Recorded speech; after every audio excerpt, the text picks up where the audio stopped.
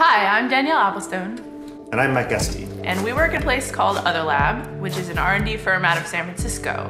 And for the past year, we've worked on low-cost digital fabrication machines.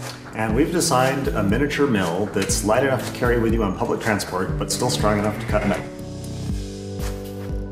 The Othermill is a desktop CNC machine. It was originally designed just for PCBs.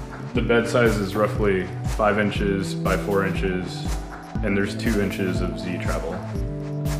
Flexures are built into the linear rails for adjustment to get perfect alignment. The machine is really simple, quiet, efficient, and easy to use. It's as simple as taking a board, set it on the bed, load up a board file, position it, and hit go. And then it will cut your board out. It's really easy to build carrier boards for sensors or switches, front panel displays, button carriers. This makes prototyping custom circuits and designs a lot easier. 3D printing is an additive manufacturing process where you stack up layers of material to get a particular shape. And it's a very limited number of materials that you can use. A mill is a subtractive process. You cut away the material.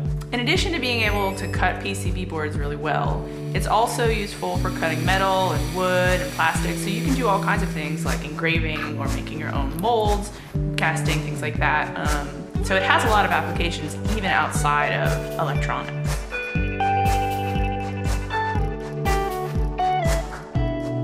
We have expertise in software, mechanical engineering, and community development.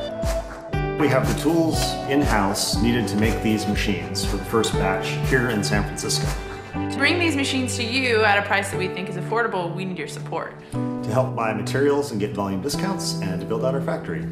Thanks for watching.